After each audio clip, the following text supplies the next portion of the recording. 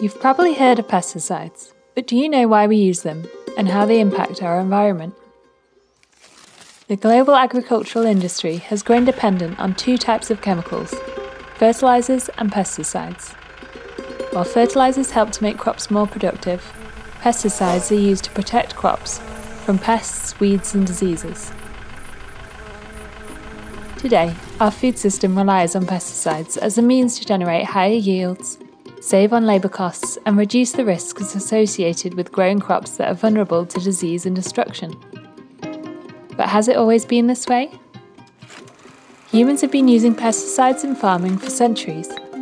Ancient societies used naturally occurring substances like sulphur, and medieval farmers experimented with toxic chemicals such as arsenic, mercury and lead. But it wasn't until the early 1900s that the age of pesticides truly began. In 1939, the insecticide DDT was discovered by Swiss scientist Paul Muller.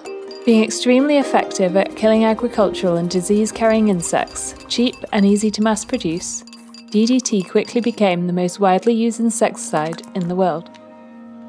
It was used during World War II to safeguard food production and helped to eradicate malaria from much of Europe and the US. However, it became clear after decades of liberal, unregulated application that DDT was accumulating in the food chain, raising serious concerns about its impact on human and animal health. DDT was subsequently severely restricted around the world, but a reliance on pesticides had been created in the agricultural industry.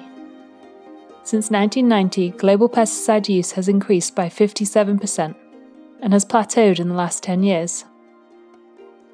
Unfortunately, modern pesticides also come with high costs. Pesticides can deteriorate the environment in the long term, contaminating groundwater, soil and its fertility, and even the air.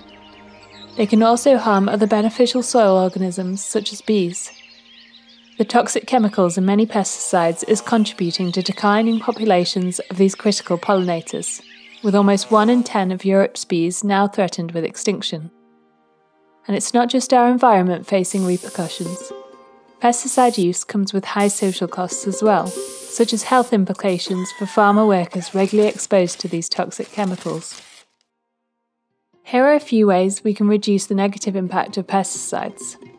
Number 1. Using less pesticides.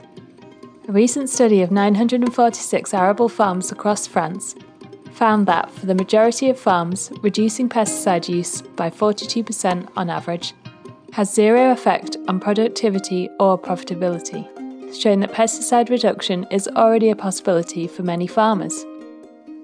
2. Using the system of integrated pest management, IPM.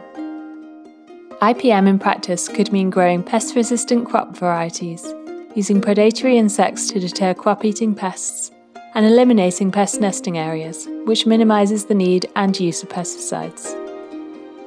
Many of these actions require more on-farm research, time and resources, and with farmers facing pressure to keep food prices down, it's no wonder many find it hard to transition to more sustainable practices.